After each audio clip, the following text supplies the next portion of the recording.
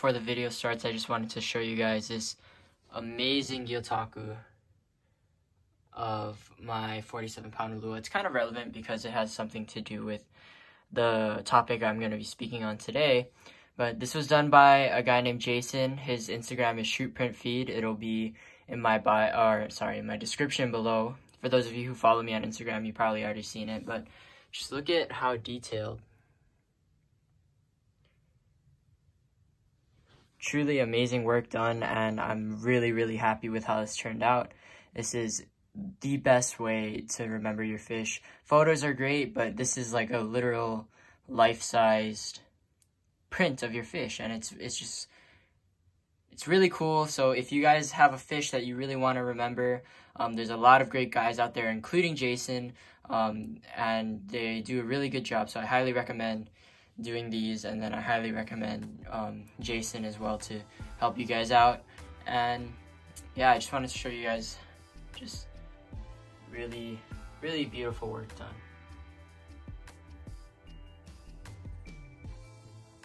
How's it going, everybody? Welcome back to another video. Today I got a different video for you guys today. It's not any new footage or anything like that. Sorry, I couldn't get any this weekend. The conditions were really nice and everything.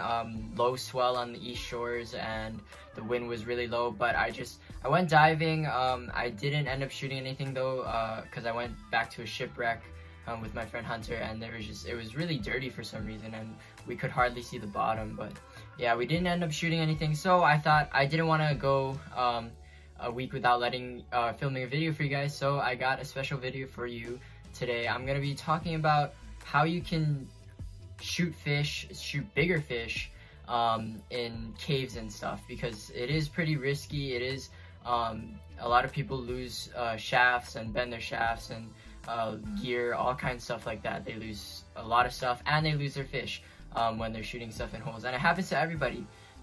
Even the best of the best lose fish sometimes. But here I'm just going to be talking about some things that I do and some things that I've done in the past and things that go through my head when I'm trying to shoot a fish in a cave, especially a big fish. So there's only really two types of big fish that live here in Hawaii that like to hang out in caves.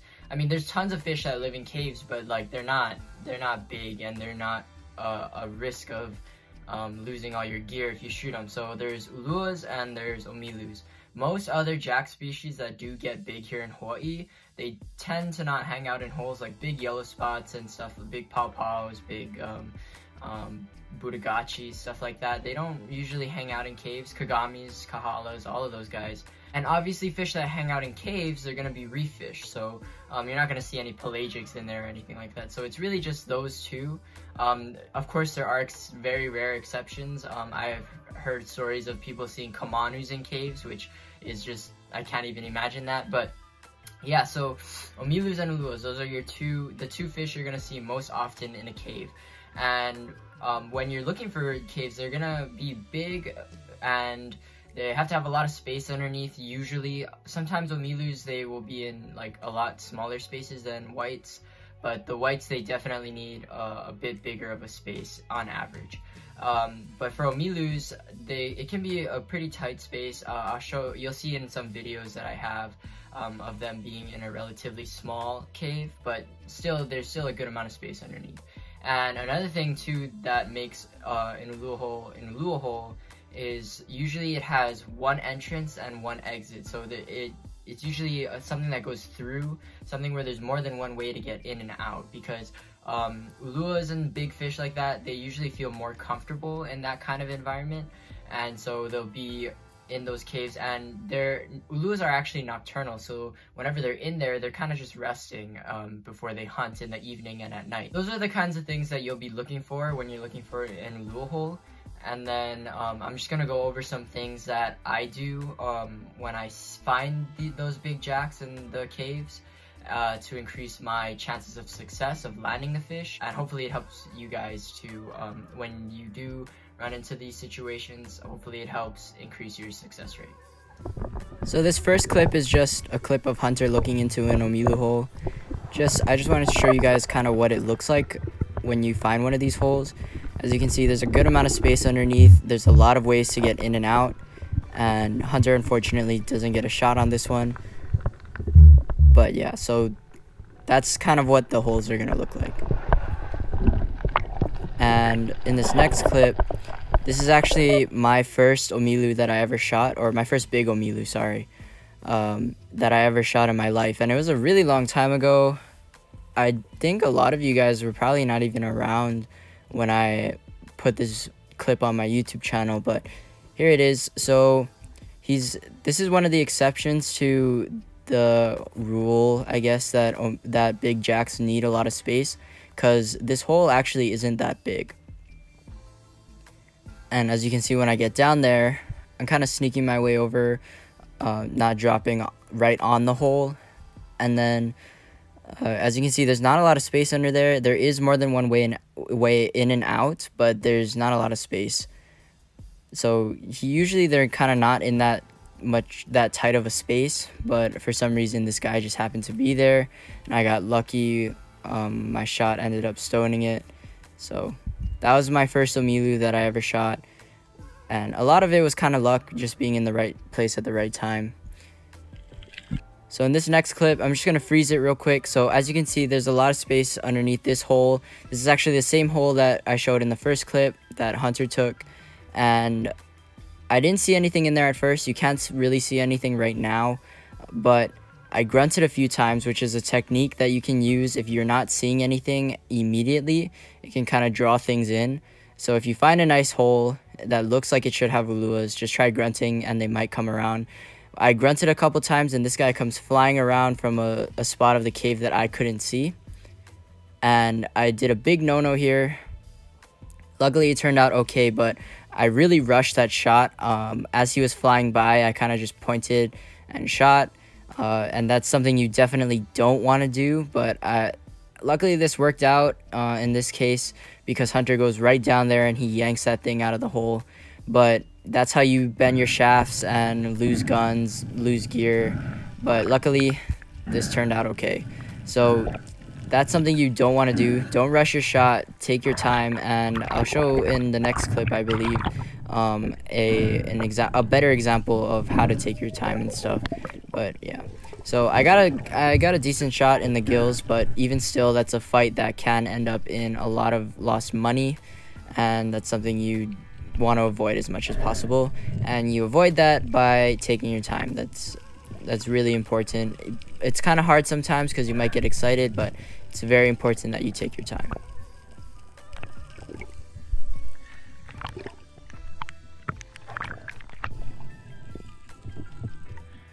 This next clip is a clip that a lot of you guys are probably already very familiar with. It's my first ulua, but I managed to string together all of the techniques that I learned over time and put them together and land my 47-pounder. So I'm dropping down. The current was ripping, and a lot of times when the current is ripping, that's when they'll be in their holes. But yeah, I land a little bit away from the hole. I'm kind of trying to sneak my way in there, because a lot of times if you land right on top of them, they're gonna get spooked and they'll swim away.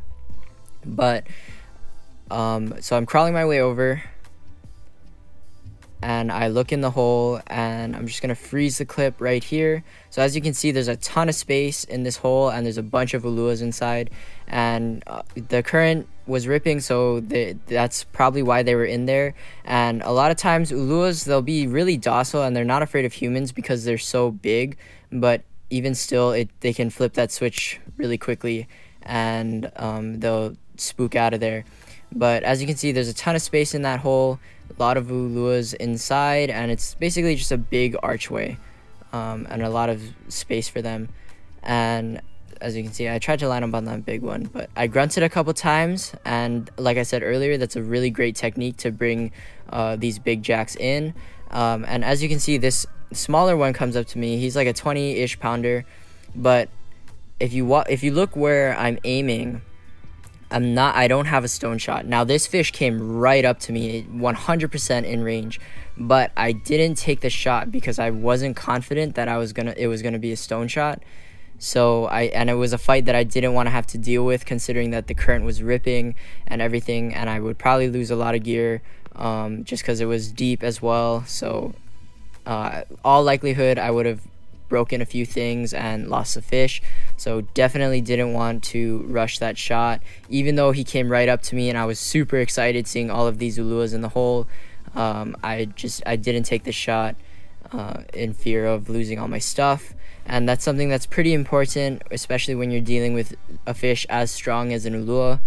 You want to kind of take your time, and it's not worth it to rush that shot and then lose all your stuff and your fish.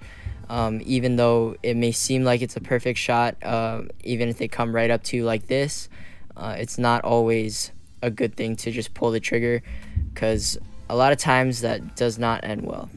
So I basically let this guy go. I was trying to track him with my gun, but he was just moving too quick, and right after this he takes off. So it's a really good thing that I didn't pull the trigger on him. So I let that one go, and then I grunted again. These three come up to me. I line up on the one I want, and I made sure that it was a stone shot. He was coming right at me, so I knew that as long as I aimed it right, I'd get a stone shot. So really quickly, just to recap everything that I talked about. So the first important thing is make sure that you don't drop right on top of the hole, because that can scare them away, it can spook them. And even though usually big trevallies are pretty calm and docile, they can be spooked pretty easily, just like that. So make sure you sneak your way over to the hole, wherever it may be. And second thing, don't rush your shot. Be very, very selective and very picky about which shot you take, because a bad shot placement and a rush shot can lead to lost gear, lost fish, and just overall just not a good situation to be in, a fight that you don't need to deal with. And overall it just increases your chances of landing a fish. If they're out of the hole and they're free swimming, they come up to you on the bottom, you can take you have more grace of what shots you can take, because they don't have as much chance of ripping off and you losing it, just because there's not as much structure in their immediate vicinity for them to wrap around, get stuck under, all of that kind of stuff. So don't rush a shot, sneak up on them, and good luck.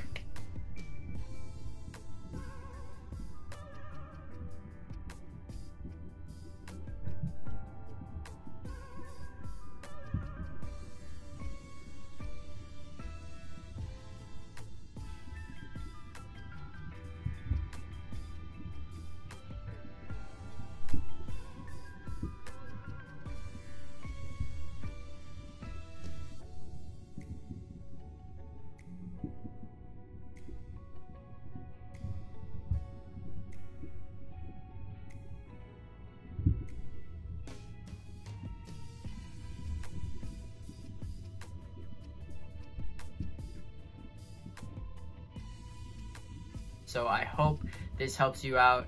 Make sure, if you enjoyed this video and if you found it helpful, please leave a like and subscribe. I really appreciate it. It helps me produce more videos, and it really I just really appreciate your guys' support, and it really helps out the channel a lot. So thank you guys for doing that. And yeah, that's all I got for you guys today. Next week I will have new footage, I promise. But until then, I'll see you in the next one. Shoots, everybody.